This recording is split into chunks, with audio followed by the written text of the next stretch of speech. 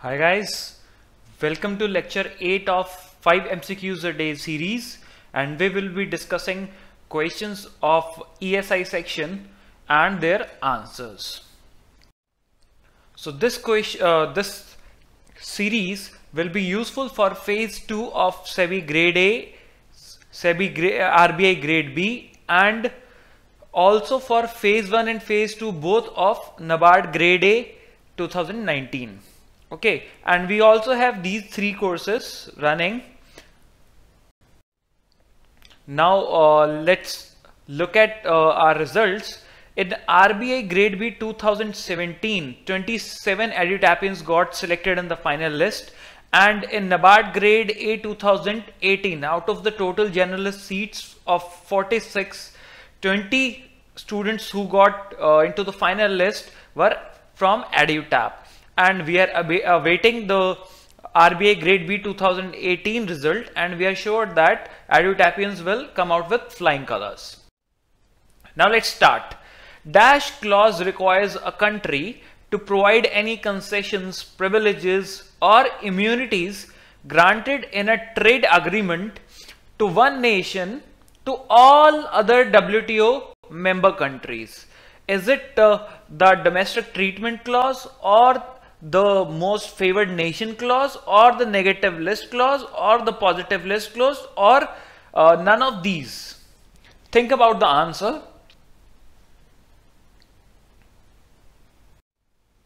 The answer is MFN, that is most favored nation. That is option number 2, because it requires that although the name implies favoritism towards another nation, like most favored nation, but it denotes equal treatment to all countries. This is the irony, and you might be surprised to know that India has given most favored nation tag to Pakistan also, since it is also a member of WTO. How come?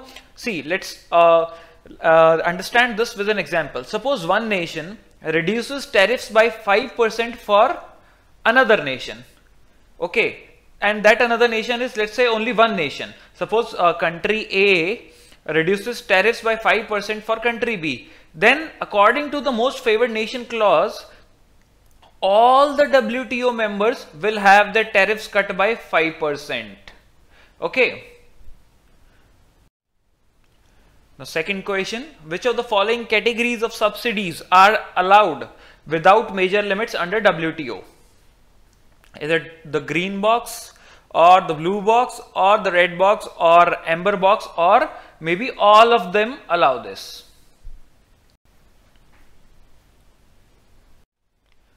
The correct answer is option number 1, and we will discuss it.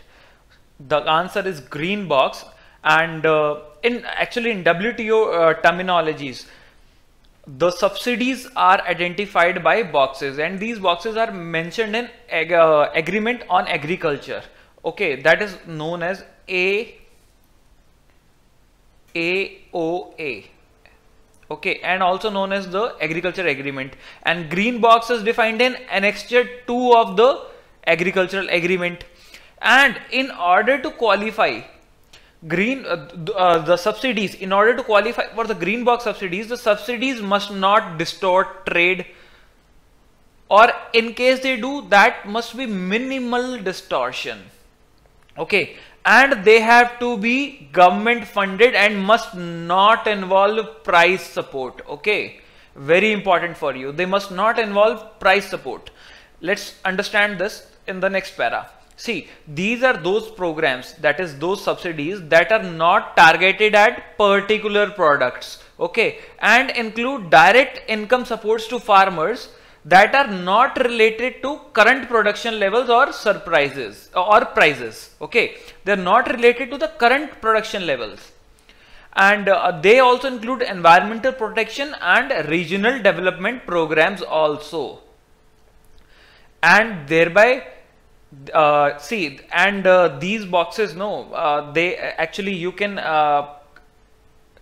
relate them to the lights of these traffic lights. Okay, and like green is permitted, green means go, amber means slow down, and red means stop.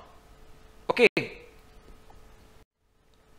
Now moving on, which of the box, this is the amber box with conditions and conditions designed to reduce distortion.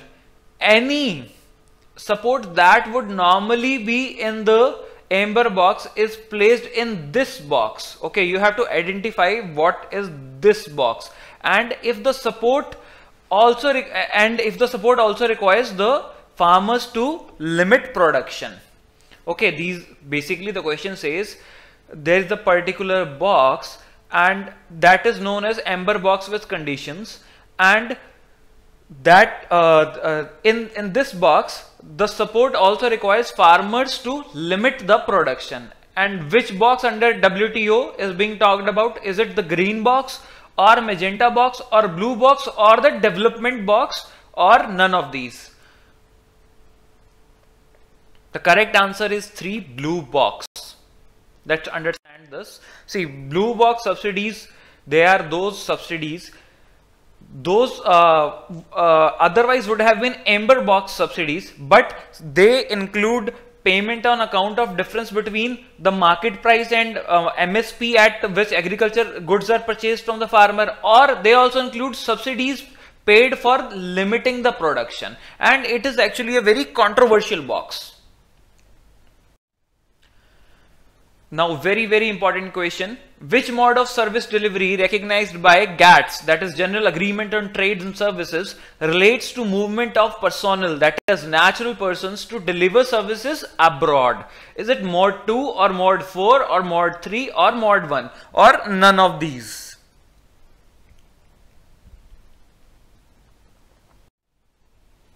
See, the correct answer is option number 2, mode 4.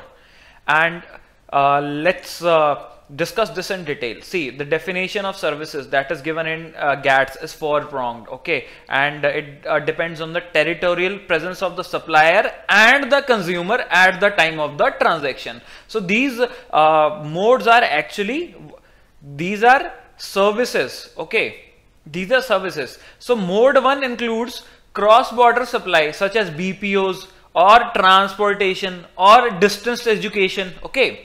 And mode 2 includes delivery of services through representative offices. For example, foreign banks or like Deutsche Bank, it has its representative office in India also, no? And it delivers services to the local Indian people. So that comes under mode 2. And in mode 3, it means consumption abroad.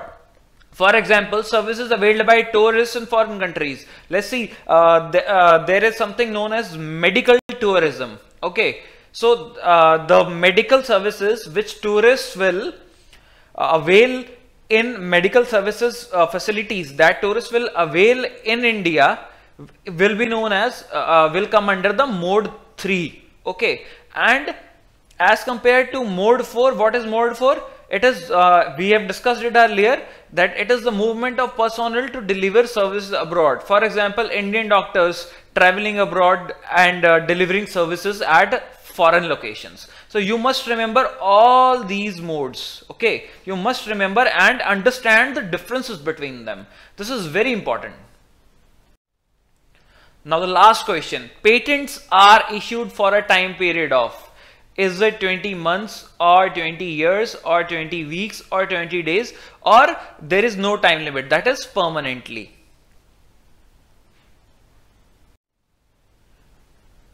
The correct answer is 20 years. See, a patent is a form of intellectual property, okay, and intellectual property rules govern this patent. And what is the meaning of patent? Actually, the patent is a modified form of letters patent, and this patent gives its owner the right to exclude others from making or using or selling and importing an invention for a limited period of time, that is for 20 years. That is usually for 20 years. And how is it granted? See, under WTO rules, it is granted if the invention is either new and involves an inventive step, or is also capable of industrial application, that is useful also. But there are certain variations depending upon the country, and this TRIPS agreement provides for a term of protection that is a minimum of 20 years. So patent, we have seen that patent is a set of exclusive rights granted by a government to an inventor for a limited period of time in exchange for detailed public disclosure of the invention. And one more very important thing, patents are territorial rights. This means that the exclusive rights are only applicable in the country or region in which the patent has been filed and granted. Okay. You may match your answers here, and please do not forget to type your score in the comment box. If you have a query, you may drop us a mail at hello@edutab.co.in, or you may call us at this number. And in order to know about our courses, you may visit our website. And if you like this video, please subscribe and share. Thank you so much. Happy learning.